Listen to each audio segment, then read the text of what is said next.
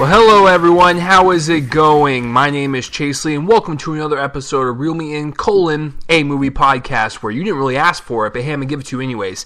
This is a podcast where I talk about anything, everything, and well, anything about movies. If this is your first time listening to this and you're not really a movie fan per se, maybe I can persuade you to be one. The song that you heard at the beginning of this is a band that is local here in Texas. One of the guys I've known since high school. The other guys I've known since college. It's Fervent Roze. And if you liked what you heard, then hey, click down in that description box below, and that will take you to their Bandcamp page, and you can listen to their songs and kind of follow them and see where they can go for concerts and stuff. So give them a listen, guys. They're really good. But how you guys doing? You guys doing pretty good on this Mother's Day? I'm recording on Mother's Day. You're probably just like, well, why aren't you with your mother, Chase? Don't worry. I will head over there as soon as I get done with this episode. So I just wanted to say Happy Mother's Day to all the mothers out there. And listen, if you're a mother listening to this, first of all, don't let your kids listen to this podcast because they'll be fucking scarred for life. But no, seriously, if you are a mom and you do listen to this podcast, I appreciate it, and hopefully that you have a fantastic day. So, guys, there's a lot of stuff to talk about. Holy shit. This is a ridiculous week for news, trailers, and, not really much for movies per se, but I'll review, one of the ones in the title, D-Train, starring Jack Black and James Marsden, and as you guys can see in the title, Civil War, guys. Avengers has just come out. It's only been 2 weeks since it's been out. Well, 3 weeks if you count overseas, but they're already announcing Civil War, the cast and everything, because they started shooting this week, and, I'm going to go over the cast list and the synopsis and what I think about it and just everything. So, you guys ready to get this going? So, let's fucking do this. Alright, so, the news. The first piece of news is that the 5th Indiana Jones movie is coming from Lucasfilm. When Disney bought Lucasfilm for $4 billion back in the day, not only did they purchase Star Wars, they purchased Indiana Jones. And so, guys, we knew it was coming. When you make a $4 billion investment, I'm sorry, but you're going to fucking make whatever you can and try to drip that rag dry, son. So, that was a terrible... this is gross. So we know that the Indiana Jones movie was coming, but they announced this week that they are getting that on board, and they're starting to kind of, progress it, if you will. And listen, guys, I'm not the hugest Indiana Jones fan. I like the movies a lot, and I remember specifically when I was in film school, for one class, I had to write a paper over Raiders, and I hadn't seen it in forever, and so I watched it for the paper or whatever. I was like, holy shit, this is so much fun. I can't believe how I haven't seen this in a long time. But I mean, all the other ones, they're fine. They're nice, fun adventure movies that you can sit down with your family or just by yourself alone, eating Ben & Jerry's and sipping on some really nasty beer by yourself. But I mean, it's just one of those movies that it makes you just want to stand up and go have an adventure of your own, So I knew this was coming. You guys should have known this was coming after the investment that Disney made in Lucasfilm. So, Indiana Jones, it's coming. So, if you're a fan, let's do this. So, next piece of news is that John Wick 2 is coming. You heard that right here, folks. Not really. It was reported earlier this week. The directors Chad Stahelski and David Leitch, they're going to come back and direct the sequel with Keanu Reeves coming back. And I gotta tell you, It was such a fun movie. It was just one of those movies that you sit down and you know what's coming. Because when you watch the trailer, it sets itself up as a revenge flick, and you know that shit's gonna go down. And it's so much fun. It's violent, and if it taught us any lesson, it's not to fuck with any dog, especially Keanu Reeves' dog. You fuck with his little puppy, he will come after you and tear you a new asshole. That's just the way it's going to go. This is great news, having the directors come back and Keanu come back. If it was done by any other director, I wouldn't really know if I'd be okay with it, because these directors, they were stunt coordinators or stuntmen. I want to say coordinators, because they were on a lot of Keanu's movies like The Matrix and stuff back in the day, and so they worked with Keanu with the whole, stunts and everything. And the thing is, like, Keanu Reeves, like, he's 50 years old, yet he can kick your ass. Like, he's very knowledgeable in, like, karate, and I don't know if it's like karate, but, like, he knows his shit when it comes to fighting. So having the directors come back with Keanu, I'm excited. I mean, John Wick was just a fun time, guys, so the sequel is it's bound to be fun. Simple as that. So the next piece of news is that this was really interesting, and the reason why I bring this up, it's not because of the information, because it really was nothing, but it's more of along the lines of what this app can do in terms of giving us movie fans sneak peeks at movie sets and whatnot. So Bryan Singer got on Periscope, which, if you are not aware, Periscope is one of those apps where you can kind of live stream something right there from your phone, and kind of just, if you got followers or fans or whatever, you can show them what the hell you're doing. Setting up a new podcast, setting up a new review, picking your ass at a Baskin Robbins. I don't know. You can fucking Periscope anything. So Bryan Singer, the director of X-Men 1, 2, Usual Suspects, Jack and the Giant Shitstock, Valkyrie. Oh, fuck, what else has he done? And then, of course, Days of Future Past, X-Men. And so he's directing X-Men Apocalypse, which is fucking awesome.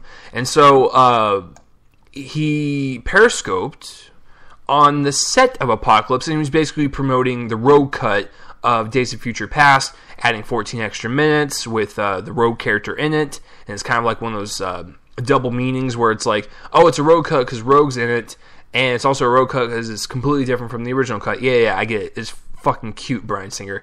But I was really impressed that he was allowed to do that. So why don't more directors do that? Like, I realize that studios have an obligation and they don't want to show people anything. They want to keep everything under wraps. I get that. But why not? Just having Bryan Singer there talking on set of the Apocalypse movie, it felt surreal. I was like, oh shit, like, this movie's happening. Like, it just kind of reaffirms us as movie fans that, like, oh shit, these movies are coming, and it's just kind of really cool to see. I mean, it may not be cool to some people, but people that are listening to this podcast, myself, and a bunch of other people, we're in the small minority, but we love watching this shit. We love seeing directors when they do behind-the-scenes stuff of their sets and stuff, even because the whole time on the set of Apocalypse of what he was showing us, they were doing, like, construction, so I was like, ooh, really fun. But deep down, I was like, oh shit, this is awesome. Like, they're filming in this giant warehouse. Like, it was just really cool to see. So I really hope that directors and studios will kind of get on board with this whole Periscope thing. And it seemed like Bryan Singer had fun doing it, so I hope, like, he does more Periscope videos on the set of Apocalypse, because that would it would entice us to just look out for the next Periscope of, these set visits and whatnot, because, listen, it doesn't come out for another year, and I think if you can keep fans' anticipations up and just keep Apocalypse on people's minds and keep doing these Periscope videos, I think they're really cool. So, not really a piece of news. I mean, it's a piece of news on the Rogue cut of Days of Future Past coming out July 14th on Blu-ray, but it was more along the lines of just, I wish more directors and studios would do this, but I understand why not. As you guys can tell or hear, I don't know if you can, but that was a huge thunder boom. Yeah, it's raining like fucking crazy outside. It's quite dreary on this Mother's Day. The next piece of news is that the Hateful Eight released its first photo of Kurt Russell, Sam Jackson, and Jennifer Jason Leigh, and it looks cool. I mean, it doesn't really show us much, because there was a trailer floating around of, like, the Hateful Eight. It was like a teaser, but, folks, it was a fucking, like, title graphic thing where it was just showing the actors' names and, like, who's directing and writing it. Like, it didn't really show us anything, so we haven't really seen anything from this movie. This photo, it just looks awesome. Like, Sam Jackson's on the left, Jennifer Jason Leigh's on in the middle, and Kurt Russell's on the right. And Kurt Russell's got this really huge, like, handlebar mustache where he looks like one of those villains from, like, a 1990s movie where he would sit there and twirl it. He just looks really cool. And come on, Samuel L. Jackson always looked badass, and Jennifer Jason Leigh looks like a raggedy like woman where she looks like she's gonna have like this dark past and whatnot. It looks cool. It looks like a Quentin Tarantino movie where it's got like that fun element, but it also looks like an authentic Western. So, and I'm really glad he is going back to Western so soon after Django, which is actually, you know, his follow-up. Because usually when he does a movie, like, he doesn't really return to that, I guess, like, feeling for a while. But, like, Django was in 2012, and he immediately did Hateful Eight, so I guess he liked doing Westerns, and I'm super excited to see it. I'm excited to see anything Tarantino, so I'm a little biased. But the photo looks cool, looks... I mean, it's polished up for the magazine, but I can't wait to see these characters in action and see how gritty and dark and dirty they can get. It's going to be a fun time. The next piece of news, and this is this is the biggest piece of news for sure. Martin Freeman is joining Civil War. If you guys don't know who he is, he's in the Sherlock series, the BBC series with Benedict Cumberbatch.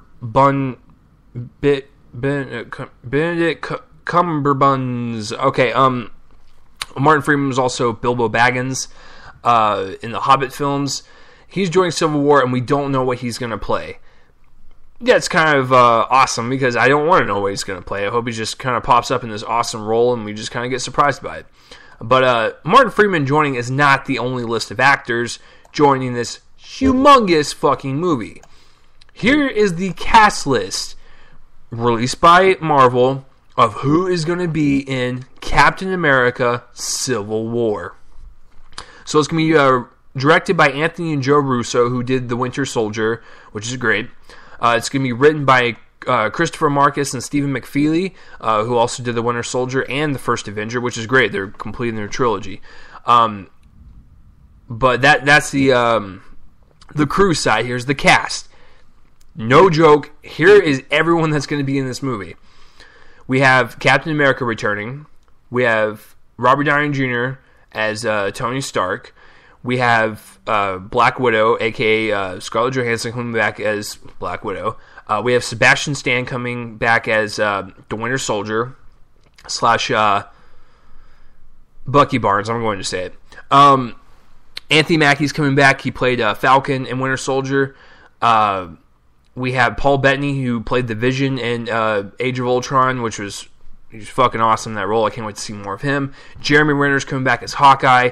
Don Cheadle's coming back as War Machine. Elizabeth Olsen, who I fell in love with absolutely as soon as I saw Age of Ultron. She will be in it as Scarlet Witch. Ant-Man. Fucking Paul Rudd's going to come in Civil War as Ant-Man, which is awesome because Ant-Man comes out in 2 months. I'm excited to see what they do with it. And I'll just be excited to see him in Civil War. We have Chadwick Boseman, who's going to be playing Black Panther. Awesome. We have Emily Van Camp, who is in The Winter Soldier. She's going to play Agent 13. She was the woman in the film. Or I'm not going to tell you what she does at the end, but in the beginning of the movie, she's kind of neighbors with Cap in this apartment complex. Daniel Bruhl is going to be in this movie. And I forgot his character, but it's a villain. Frank Grillo is going to come back. He was also in The Winter Soldier as Crossbones. William fucking Hurt is coming back as General Thaddeus Thunderbolt Ross. Holy shit. We haven't seen this guy since The Incredible Hulk in 2008, I believe, or 2009. I forgot. It was right after Iron Man. And the last time we saw him was at the end credit scene where Tony Stark comes in to the bar and like he just tells him about the Avengers Initiative and whatnot. And it's like, holy shit! Like he's not been in a Marvel movie in 6 years. It will be going on 7 when Civil War comes out, but that's crazy. So he's coming back, and of course Martin Freeman. This is a stat cast. Here's the synopsis that they released for the film. Captain America Civil War picks up where Avengers Age of Ultron left off as Steve Rogers leads a new team of Avengers in their continued efforts to safeguard humanity. After another international incident involving the Avengers results in collateral damage, political pressure mounts to install a system of accountability and a governing body to determine to determine when to enlist the services of the team. The new status quo fractures the Avengers while they try to protect the world from a new and nefarious villain. I said villain, sorry.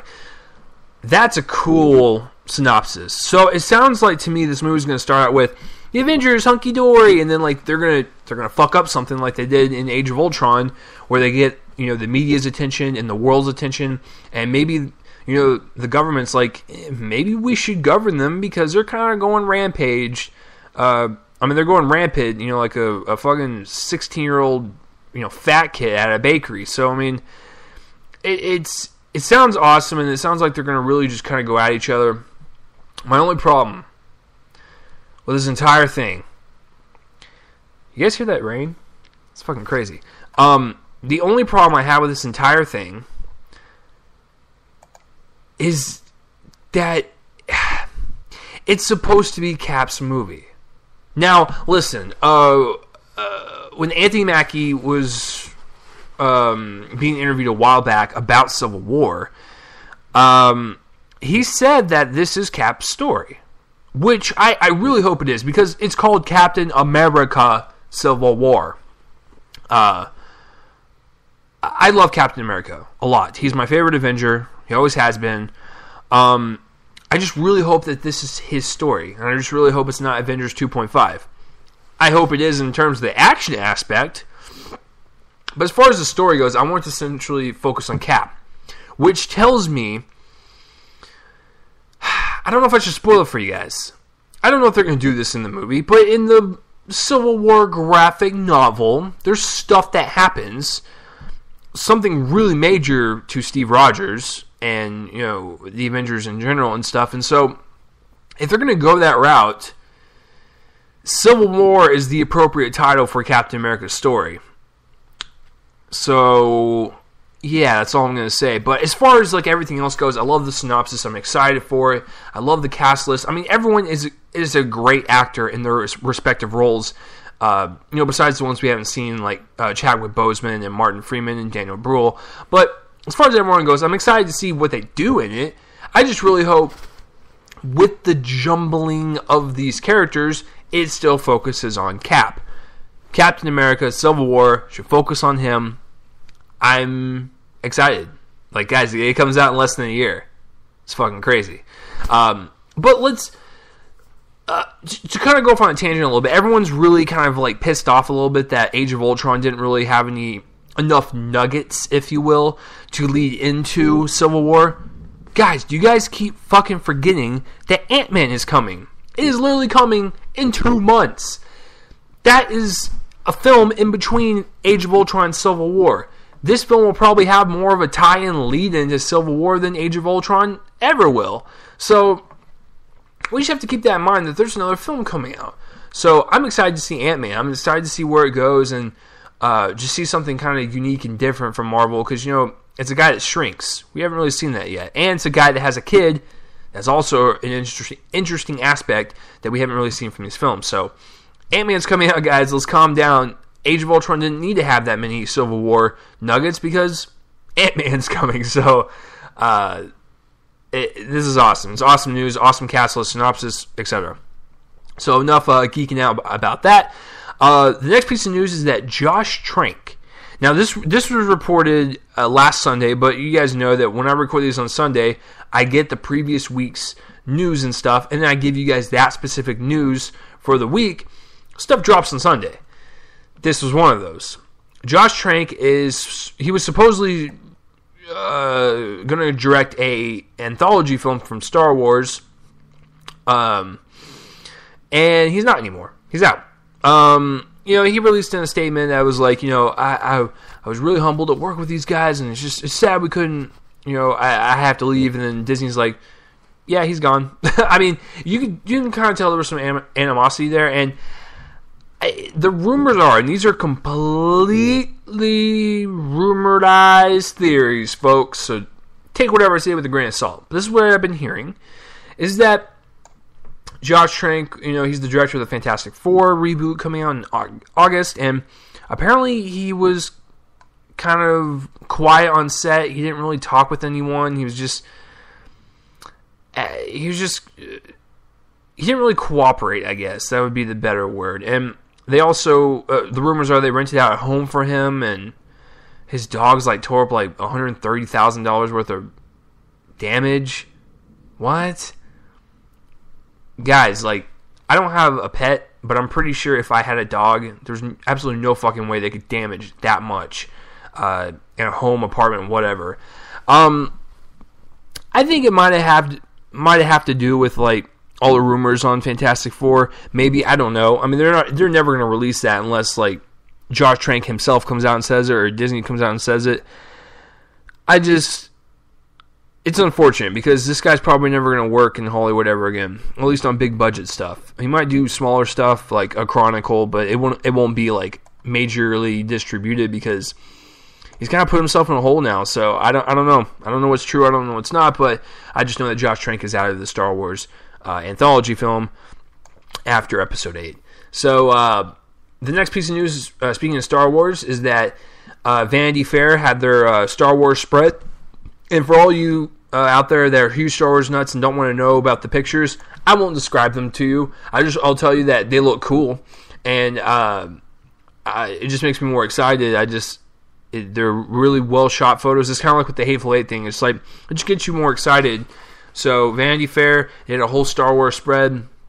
It just looks like Star Wars. It looks really cool. So that was in that news. But like I said, I don't want to spoil anything for you guys, because I have a feeling that some of you that listen to this are probably Star Wars fans. So I don't want to spoil what they are, because, some of them reveal characters and stuff, and, faces of certain actors that are playing certain characters. So I'm pretty sure you want to keep the mystery alive. So the next piece of news is that the writers of Civil War, speaking of Civil War, and, Captain America, Winter Soldier, and the First Avenger, they are writing Infinity War, Part 1 and Part 2. That's cool. The thing is, like, Winter Soldier was so good, and, Anthony and Joe Russo, who are directing Civil War, that directed Winter Soldier, they're also coming to direct Infinity War. So, Winter Soldier was so good that when we see Civil War, and if it's awesome, then we're just going to be nothing but excited for Infinity War. So this news, it's great. So, unless Civil War is awful, which I don't think it will be, the writers of all of them coming back to do Infinity War, I'm in. There's really nothing more to say.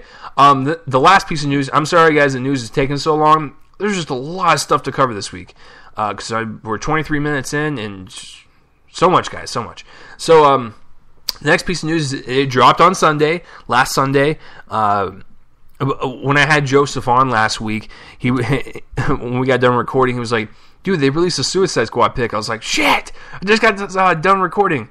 But yeah, they released a whole group shot of the Suicide Squad, where you had Boomerang, Rick Flag, Harley Quinn, Deadshot, Killer Croc, Diablo,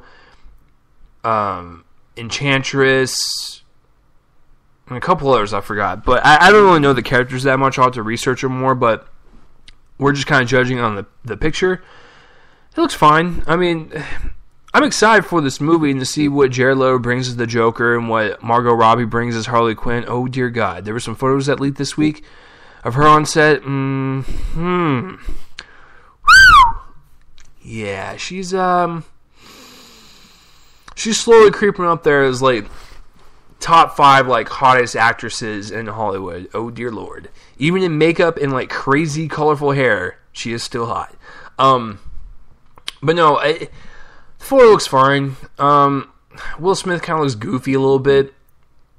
Jai Courtney looks okay as Boomerang. I like Margot Robbie as Harley Quinn, her makeup and stuff. Joel Kinnaman is playing Rick Flag. It looks fine. Like I said, Enchantress looks like she crawled out of a sewer and then, like, stumbled onto a set of a Guillermo del Toro movie, and he's just like, no, you're on the wrong set, and then she stumbled on this one. Killer Croc kind of looks weird. He looks like a really, like, diseased thumb with, like, a bunch of warts on it. I don't know. Some of them look okay, some of them not so much, but as far as, like, a whole picture goes, it's fine. I mean, I'm excited to see the movie, so there you go. If you want to see the picture yourself, go ahead and just look her up. All right, so that'll be it for the news portion. Oh, dear Lord, there was a lot to talk about. So if you have any questions on the news... oh, sorry, that was gross. Go ahead and just comment in the place to upload my voice and let me know. Let's move on to the trailers. First trailer to come out. This one actually really surprised me. Now, I love documentaries. I really do. And after the Dallas International Film Festival, I'm going to take a break from them for a while because I saw like 6 in a row. But this documentary looks really cool. It's called The Nightmare, and basically it focuses on sleep paralysis. And if you guys don't know what sleep paralysis is, it's defined as a phenomenon in which a person, either falling asleep or awakening, temporarily experiences an ability to move, speak, or react. It is a transitional state between wakefulness and sleep, characterized by complete muscle atonia, which is muscle weakness. It is often accompanied by terrifying hallucinations, such as someone in the room or whatever, to which someone is unable to react due to paralysis and physical experiences such as a strong current running through the upper body. Now, I've only experienced sleep paralysis maybe once, where I've actually remember it. It was fucking terrifying. I woke up, my eyes opened, but I couldn't move my body, and I was like, I guess my body was still asleep or whatever, and I guess I woke up from the dream too fast. But it's fucking terrifying because I couldn't move for a little bit, and then my body started, kind of moving a little bit. I was like, oh fuck, man, that was fucking weird. So yeah, sleep paralysis, I'm sure there's some people that have it way worse than I do, but I've only experienced it once, and you do kind of hallucinate a little bit because I thought I was still in my dream. That's what was terrifying about it. But this documentary kind of explores that. I'm intrigued. This trailer is fucking terrifying. It's actually a scarier trailer for a documentary than most Hollywood horror films. So I'm on board. Check it out. It's called The Nightmare. If you like documentaries, I think you'll really like this one. The next trailer I want to talk about is Ricky and the Flash, and this is written by Diablo Cody, and it stars Meryl Streep, and she plays this older woman, and she's in a rock band called Ricky and the Flash, and she's Ricky, and she's got a kid, and she's kind of going through life and stuff. And the thing with Diablo Cody who is the writer of Juno, Jennifer's Body, and Young Adult. I think she's a hit or miss. Didn't really like Jennifer's Body that much. I really liked Young Adult a lot with Charlize Theron playing this, woman who goes back to her hometown to kind of just see where her life is, and she rekindles with people she went to high school with, and she was kind of a bitch. I like Juno. Juno's fine. So, I mean, she's kind of a hit or miss, and Ricky and the Flash looks like a typical Diablo Cody movie where it's Ricky's gonna learn to, be in her, child's life, and, interacting with her ex-husband, her current lover, and it looks like life, I guess. I mean, it looks fine. I'll probably check it out at matinee or something, but, that's that. If you're a Meryl Streep fan, it's coming out late July, I think, so there you go. The next one is Magic Mike XXL. Really not much to say. You guys are probably thinking I'm gonna bash the hell out of this movie. Not really.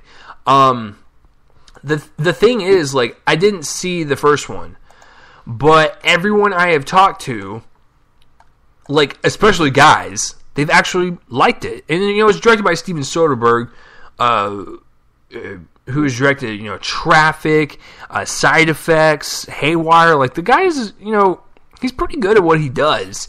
And I mean, he's coming back as a cinematographer and an editor on Magic Mike XXL. The trailer looks fine. I mean, it's, for all the women out there, it's a male stripper movie, so you get some eye candy. But it's shot well. It reminds me of the Social Network's color grade, where it's that kind of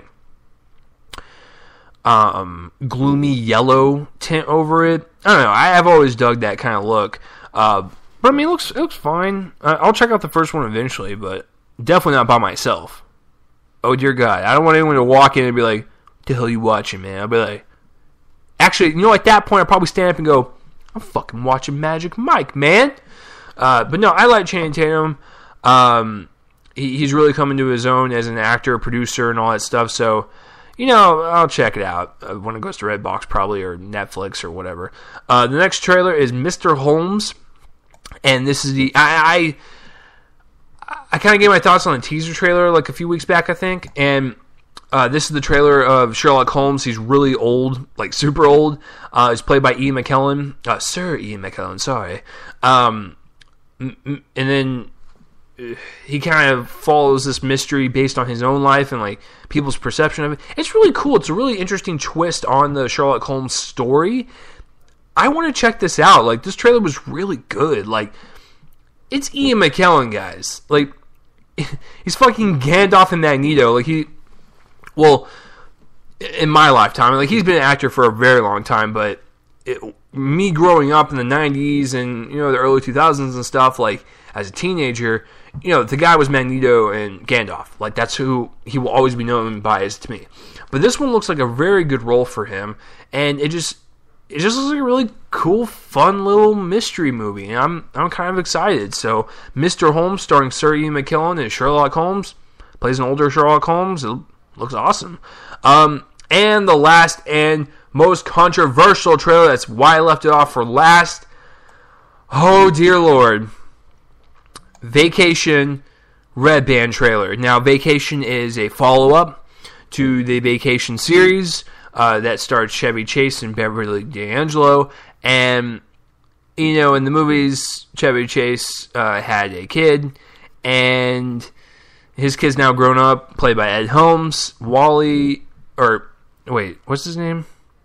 I fucking forgot. They go to Wally World, because that's where they went in the original movies.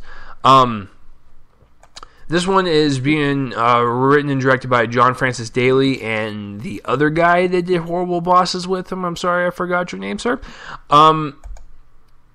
This was the most decisive, like, split down the middle trailer all week. A lot of people hate it because it's super raunchy. This is the Red Band trailer, so it's super raunchy. It's got a lot of sex jokes, a lot of dick jokes that people are not really feeling. I get that. There was several jokes in the trailer that didn't really work for me. And then there's some people just like, this was really funny, I can't wait to check it out. Which side am I on? I'm actually in the middle. I don't necessarily love the trailer, but I don't necessarily hate it. I think there was a couple parts where I kind of smiled a little bit and I was like, okay, so this movie has potential. It looks like it could be really, really funny. I like the fact that they're kind of going the raunchy route. That doesn't really bother me. It's just some of the jokes in there kind of felt forced. And, I mean, you guys know that I watch a shit ton of comedies. I do. And I've seen a shit ton of dick jokes, fart jokes, poop jokes, sex jokes, F-bomb jokes. You name it, I've seen it all. So when a new comedy comes out, you have to be different. Like, you have to just, you gotta stand out. And I'm sorry, but, like, just some of the jokes in there just felt too forced. They felt too R-rated and just for the sake of being gross. And then some of them I kind of smiled at. I was like, okay then. So, I mean, Ed Helms, I believe that he can lead a movie. Christina Applegate plays his wife. Chris Hemsworth is in the movie. Don't want to ruin the joke for you, but he brings his hammer with him, and he thinks he's on the set of Thor. Charlie Day's in it. It could be a hit or miss for me. Hopefully it's a hit. Some of the jokes worked, some of them didn't. So, I mean, that's kind of my overall thoughts on it. So, I'm not particularly loving the trailer. I'm not particularly hating it. One of the guys that was like really adamant on hating it when the trailer came out is my pal Scott Menzel. Oh dear God, did he hate this trailer?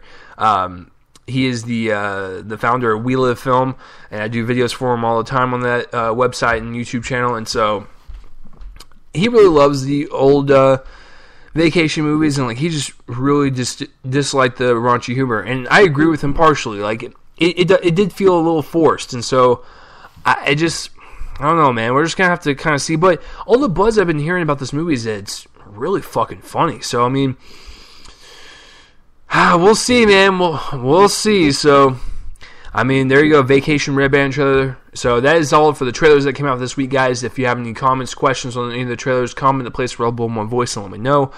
So let's move on to the movie review of the week. And that would be The D Train, starring Jack Black, James Marsden, and Kathryn Hahn. Before I begin this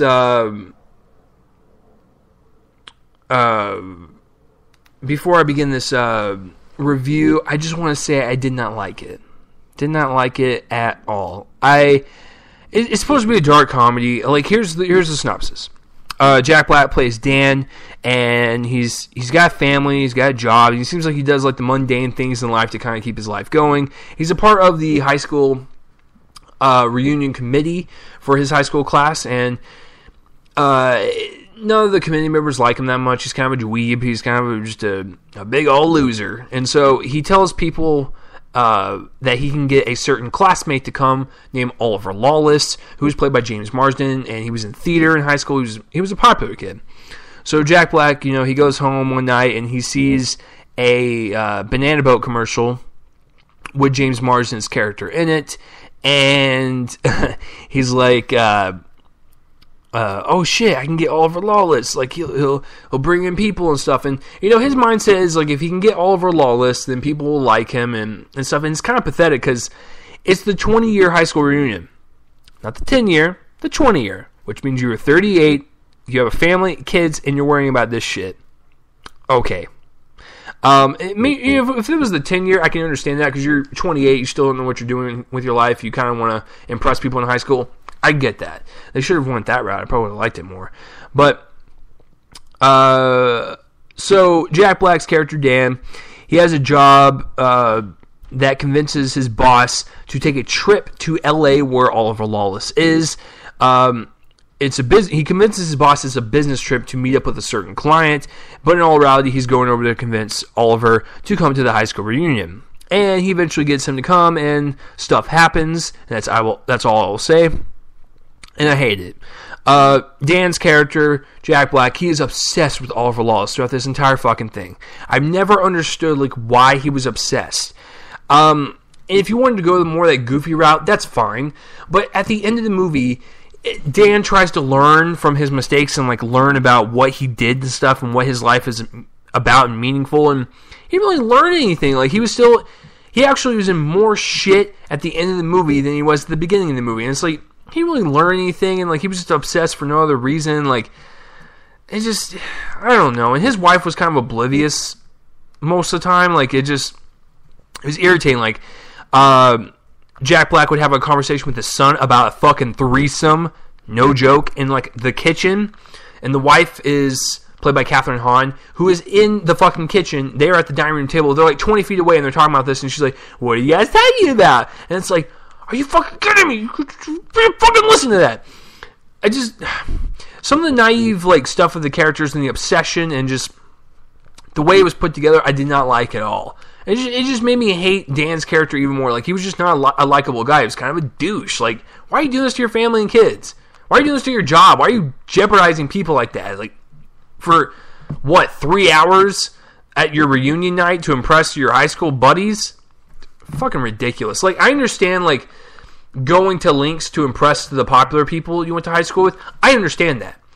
But the obvious obsession of Dan, like, it really got to me. I was like, this is just poorly written. I'd rather him just, like, have maybe subtle things he does, like, talks to him or has a beer with him to try to, become his friend and become popular. That's fine, but, like, it just got into weird territories, and I don't know.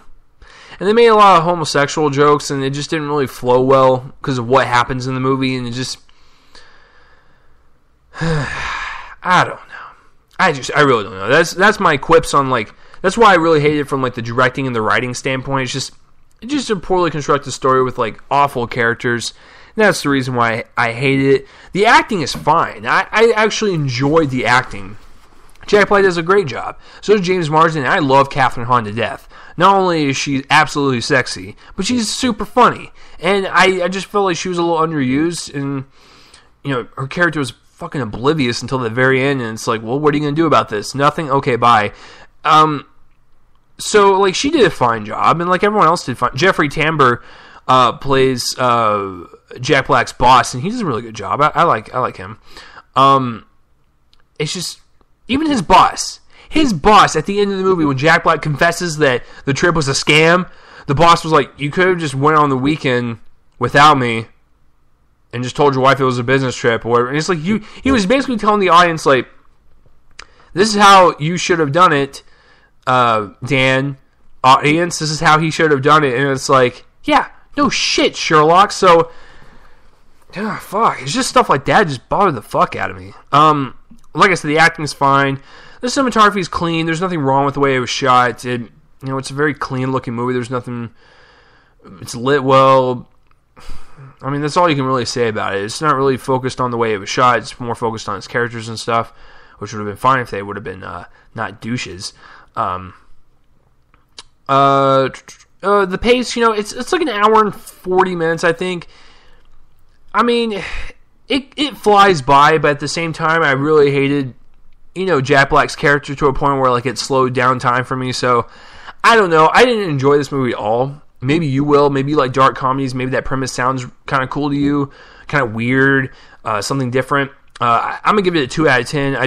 I'll give it for the acting, and the soundtrack was pretty cool. I like the music. So the acting and the soundtrack are the only reasons why I'm giving it a 2 out of 10 and not something extremely lower. The only problem is, like, I don't understand, like, why it was released wide.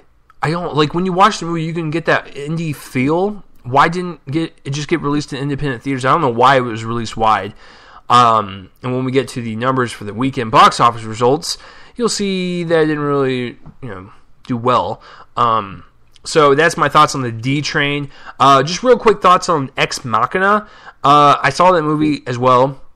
Finally, it was good. It was a solid movie. I don't think it's like this extreme masterpiece as everyone thinks it is. Comparing it to Kubrick, slow your shit. It was a nice solid movie, and I really liked the performances from Domhnall Gleeson and Oscar Isaac, and the chick that played Eva the robot. So I mean, it was a fine movie. The cinematography was gorgeous. It was so rich and deep in color, and there was a lot of reds, greens, and blues everywhere, and they all kind of meant something and stuff. And I really liked the way it was shot. I love the acting. I love the pace of it because it was slow. It was like a slow burn, but the story was so compelling. It was like a thriller almost, and like it was like a cat and mouse game of like this weird like game like Oscar Isaac was playing with Domhnall Gleeson. Like it was like the weird mad scientist like watching his pawns in like this maze or rats, or if you will. Like it was just really cool. It was like you didn't know who was playing who. It was really cool in that regard. But as far as like there was a couple things that bothered me, particularly towards the end. But I mean, it's not a bad movie at all, and it's definitely not this masterpiece. I think it was a good, solid movie, and I'd probably give it.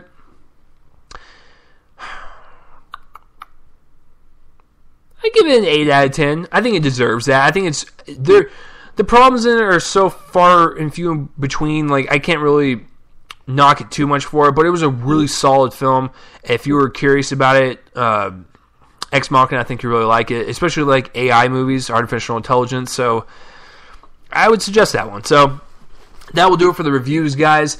Hot Pursuit came out this week. Oh, that's cool.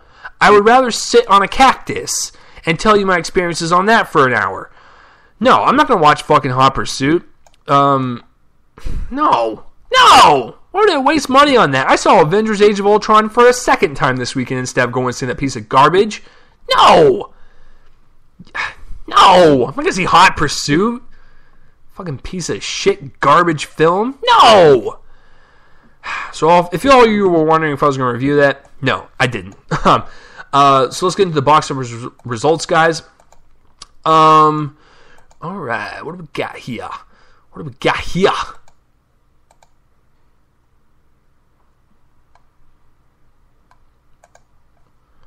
Hold on, guys. Okay, so coming in at number 5, Paul Blart Mall Coop 2. Paul Blart made $5.1 million. Why? Its domestic gross is 58 and worldwide is 82 on a budget of 30. You double that for 60 to break even. Oh dear God, this movie made profit. What's wrong with you guys? Seriously. Why? What are you doing? What are you doing with your life to where you have to see Paul Blart? Why? Stupid. Anyways, the D Train came in at 16th place with $469,000. On average, it made $465 per theater. That means 40 people were in a given screening at once.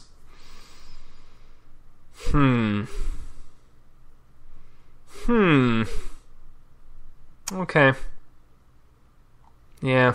Anyways, also, Maggie came out this week. I mean, it was only in 79 theaters, and it only grossed $131,000. Shit. Number 4 is Furious 7. It garnered another $5.2 million. Right now, domestically, it's made $338, which is awesome. Worldwide, it's made $1.4 billion. On a budget of $190, you double that to break even is $380. So I think it's safe to say they've probably made $1 billion in profit, even after you take into consideration what the theaters get and just everything. I think it's made almost $1 billion profit.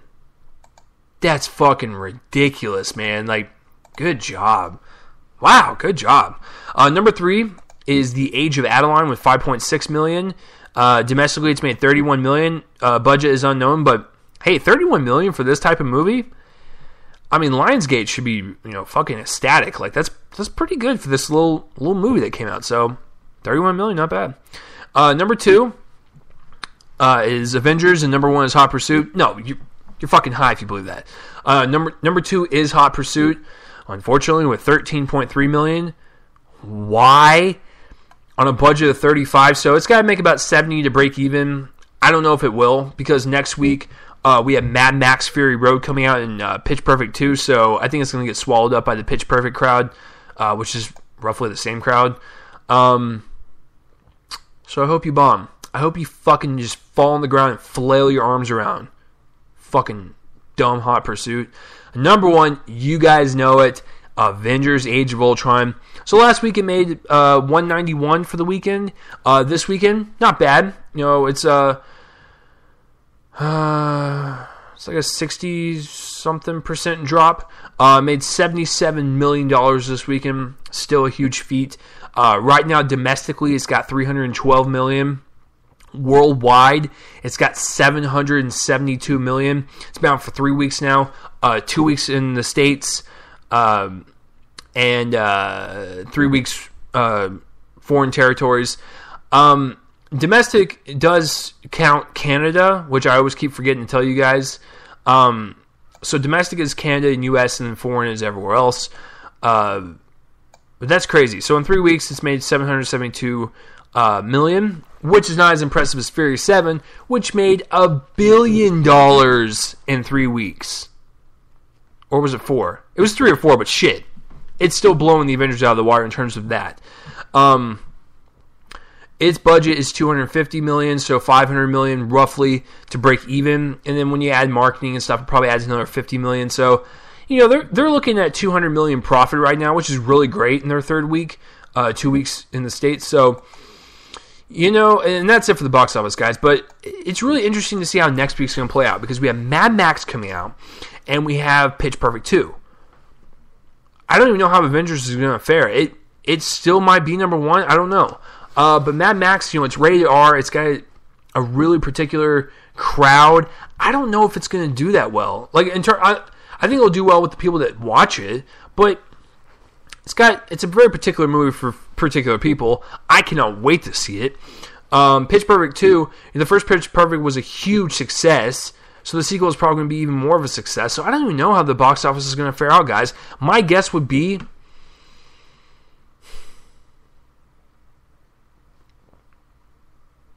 I don't know. It's either Pitch Perfect 2 is number 1 or Age of Ultron number 1 again. You know what? I'm going to be bold. I'll be the bold one. I'll say Pitch Perfect 2 is going to be number 1, Age of Ultron is going to be number 2, and Mad Max is going to be number 3. So I could be wrong, and I hope I am wrong. But that's just how I feel. So that will do it for this week's episode, guys. Thank you for tuning in.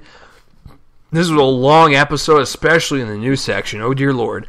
So yeah, if you want to follow me on Spreaker here, you can do just that. Click that follow button. You get updates when I do these things live, when I post them.